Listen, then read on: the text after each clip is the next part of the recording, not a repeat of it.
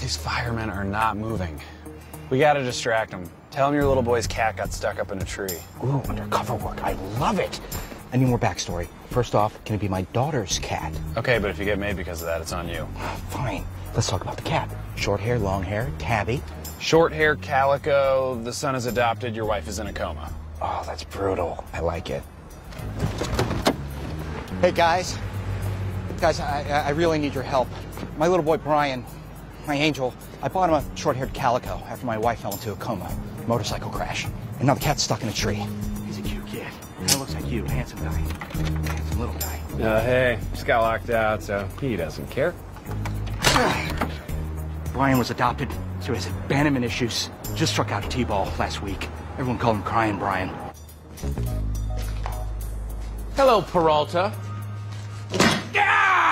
You looking for something? What is the deal with you and this second-rate pizza joint? This place is a Brooklyn institution, and I'm here because you think Sal did it, and you're wrong! He did do it. Sal is in financial trouble, he has no alibi, and in cases of arson, the owner always did it. What's going on, sir? What's going on is that Peralta has screwed with me for the last time, and now he's gonna pay. Oh, you know what, Boone? Anytime you want to give... Oh, that escalated fast!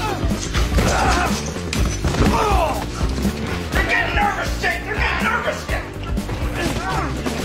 Get off him, hey! You big marshmallow! Now! Hey, don't tell my guys what to do! Don't tell me what to tell people what to do! Well, make me not do it, tough guy! Uh-oh.